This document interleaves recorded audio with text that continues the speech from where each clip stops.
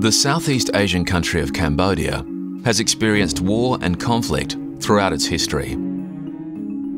It became independent from France in 1953, but from the 1970s onwards suffered from the effects of invasion, civil war, and the genocidal Khmer Rouge regime.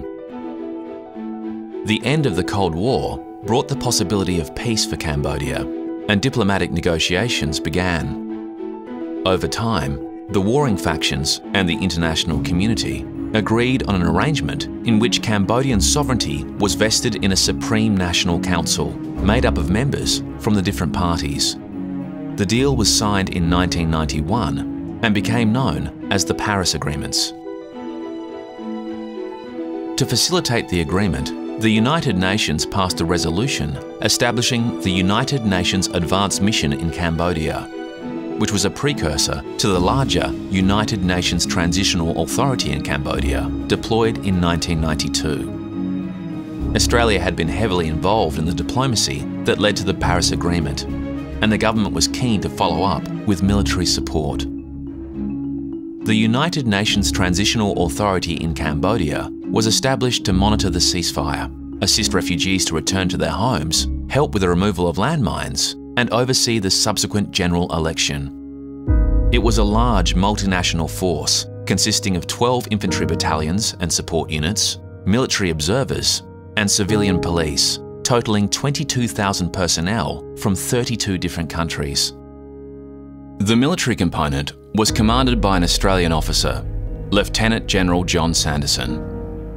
Australia provided 488 personnel to the first contingent of the Force Communications Unit, and personnel from the Australian Army, Royal Australian Navy and Royal Australian Air Force, together with members of the New Zealand Army, all served on tours of varying duration. The deployment was tense. The warring factions of Cambodia were well armed, and the Australians served in difficult conditions in remote parts of a war-torn country, often subject to attack or intimidation from hostile groups. By July 1992, the Khmer Rouge had effectively withdrawn from the peace agreement and was feared to disrupt operations. Australia's contribution increased as the election came closer.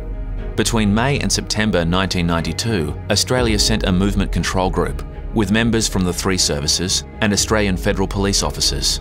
Between May and July 1993, the period covering the general election, the government sent an additional 115 Australian personnel and 6 Black Hawk helicopters.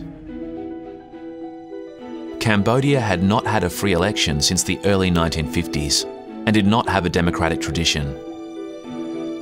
To help with the upcoming general elections, Australia also sent staff from the Australian Electoral Commission to set up and oversee the vote. By January 1993, almost all Cambodians who were eligible to vote had registered, and when the general election took place in May, 90% turned out to vote. Considered a success, the United Nations Transitional Authority began withdrawing from Cambodia in late 1993.